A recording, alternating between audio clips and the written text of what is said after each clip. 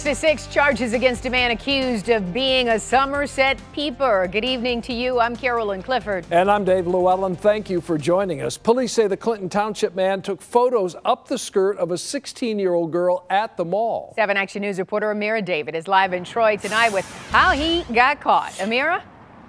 That's right, Dave and Carolyn. For those folks out there who are familiar with Somerset Mall, this all took place inside the north end here. That's where Macy's is housed. It took place in the center of the mall on an escalator, and it was all thanks to the watchful eye of a nearby shopper that this alleged voyeur got caught.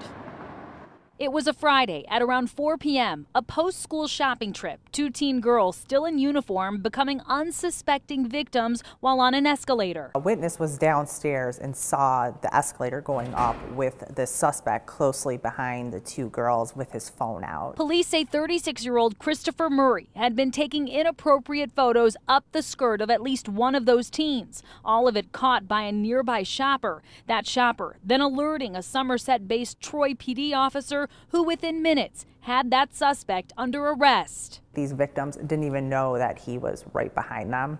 They knew someone was close, but they didn't know he was taking pictures. At least one victim was a 16-year-old female, but the potential for more victims now under investigation. It takes a lot of gall to do something like that, and probably he's been able to carry out something like that before. Murray, arraigned this weekend, has been charged with 1 count of capturing an image of an unclothed person and 1 count of using a computer to commit a crime, each a 5 to 7 year felony. While the practice of upskirting is rare at Somerset Mall and in the city of Troy, the crime has sparked increasing concern for law enforcement across the country as mobile phone cameras become more commonplace. People that are looking to do this type of crime, they're going to go to a place where there's a lot of people. So Troy PD says it's a reminder for everyone to pay attention. Be aware of your surroundings.